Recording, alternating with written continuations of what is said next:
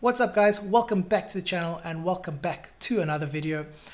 Today this one's for you guys out there who maybe you have an idea for a game or an app and you're looking to hire someone remotely to help you bring this idea to life. So I have quite a few years experience of hiring developers and artists on these various freelancing platforms such as Fiverr and Upwork. And I'd like to share with you my 5 tips on how basically not to get screwed, and it's going to save you some time and some money when looking for the right person. So tip number 1, always try and hire locally. And what this means is that a lot of these freelancing platforms like Upwork and Fiverr, they have a system where you can filter freelancers based on their location.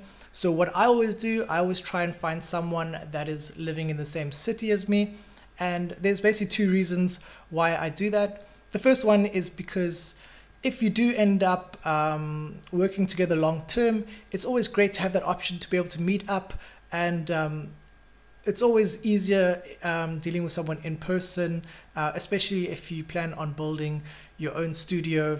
And it's great to have people to connect with in your own city. And I've actually done this. I have actually met developers on Upwork, and we've actually ended up going for beers. So if nothing else, you get to make a friend out of it also.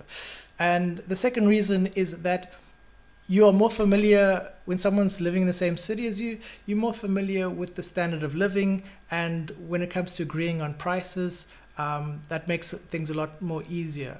And also it's easier communication wise when you are familiar with their culture, and communication is always much easier. But that doesn't go to say that you can't find someone in another country. I've worked with numerous developers in lots of different countries, and it is on a per person basis of the results of that. So yeah, don't be disheartened if you can't find someone in your city. It's just preferable that way, in my opinion. So tip number 2, and this one's quite important, you want to do sort of a background check on the freelancer that you potentially want to hire. And this involves 2 things: looking at their reviews and also asking for their portfolio. So in regards to reviews, you want to make sure the reviews are real, that they're not some generic reviews that they could have bought. Make sure that the reviews are specific to the jobs that they've been working on. It's pretty easy to tell if reviews are genuine or not. And with regards to their portfolio, I've had situations when I've asked developers for their portfolio, and they would send me random links to games on the top charts of the App Store. And I know for a fact that they were just trying to pull a fast one on me. Don't bullshit a bullshitter. So people who are serious, freelancers who are serious about their craft, they will maybe have a website, or they will have social media proof of their past projects. So just be mindful of that. That's one way you can really tell if someone is serious or not, or he's just trying to take a chance. So tip number 3, hire for a specific task. And what this means is that a lot of us, when we don't have experience, when we're first starting out and we have this idea for an app or a game, we expect to find someone, a freelancer, an individual who is going to be a jack of all trades, who's going to handle everything from the programming to the UI to the sound effects, the visual effects. And honestly, people like that don't exist. If you want quality work, make sure that you're hiring someone specifically for programming. Maybe you're trying to work out a bug in your game, or maybe you need someone just for your UI, or you need someone to build the architecture of your game in terms of programming.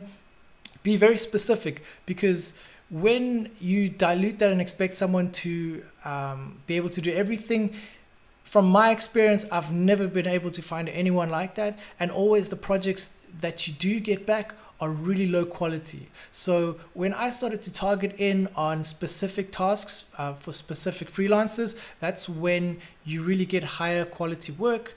And yeah, you won't be disappointed that way. So manage your expectations, make sure that you're hiring someone for specific skill sets, and then yeah, like I said, you won't be disappointed with the work done. Tip number 4. So when I do hire freelancers, one of my rules is I'll always do a Skype or a Zoom call with that person, because it's hard to get a feel for someone when you're just writing emails or messages and you don't actually get a sense of who that person is, or if they're passionate about your project. Yeah, you actually want to see that person, talk to them directly.